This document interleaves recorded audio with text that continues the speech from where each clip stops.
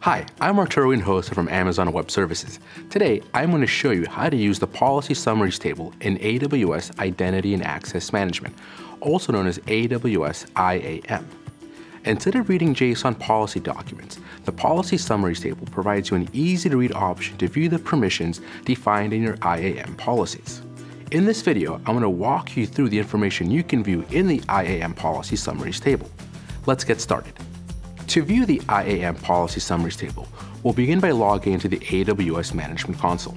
Let's go to the IAM console by choosing IAM.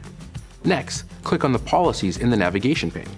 Here, we see the list of your IAM policies. For each of your policies, you can view the policy type, number of times this policy has been attached to a user, role, or group, and a description of the policy. In IAM, there are 4 types of policies: inline, customer managed, AWS managed, and job functions.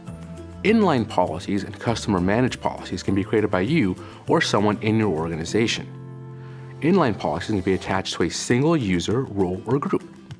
Customer managed policies can be attached to multiple users, roles, or groups. AWS managed policies are created by AWS.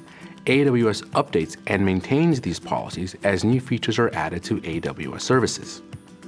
Job function policies are also managed by AWS.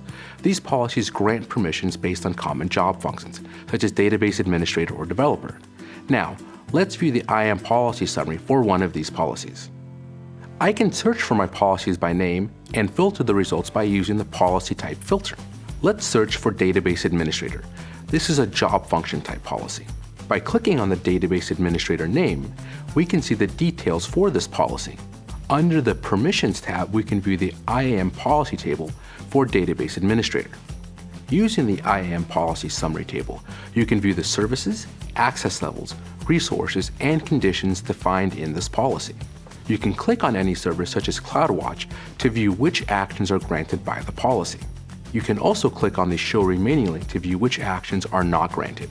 If you need to view the JSON document for a policy, you can click on the JSON button or use the AWS API. In this video, we've seen how policy summaries can help you understand the permissions granted by your IAM policies. To learn more, visit our website. Thank you for watching.